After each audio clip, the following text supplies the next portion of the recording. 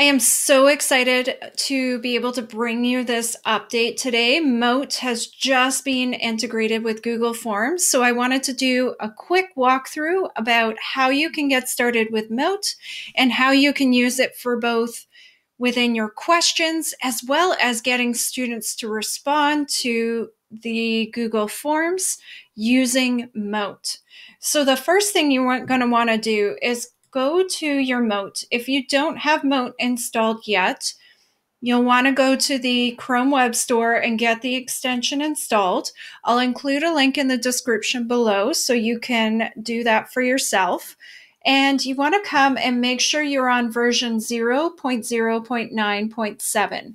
If you're not, you can force your Mote extension to update. If you go up to your puzzle piece, go to Manage Extensions, and then you want to make sure you turn on the developer mode. So if you turn that on and click on Update, it should update your Mote extension. And you'll see that down here in the corner, it'll show you if it's being updated or not.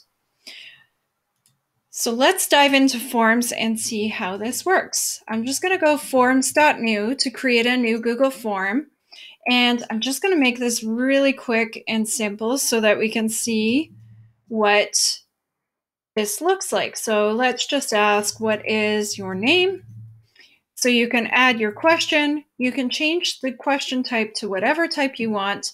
And then to add a audio to go along with your question, you're just going to click on the Mote symbol. You would then say your prompt. So I might say, what is your name? When you're done recording, you're going to hit done.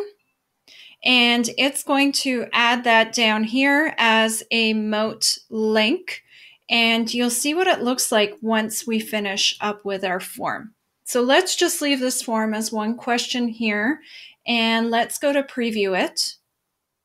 And so if you have the Mote extension installed, it adds a little card right into your form.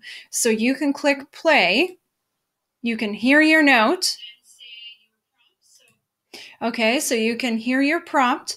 And then what you can do is if your students are then answering their Google form, instead of typing out an answer, they might type out, my answer is Rachel. Or they could go and click on the Mote to record. So my name is Rachel Johnson. And then they hit done.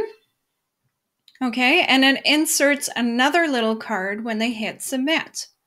So let's go back to our form now that we've created. We can then go in and see our responses.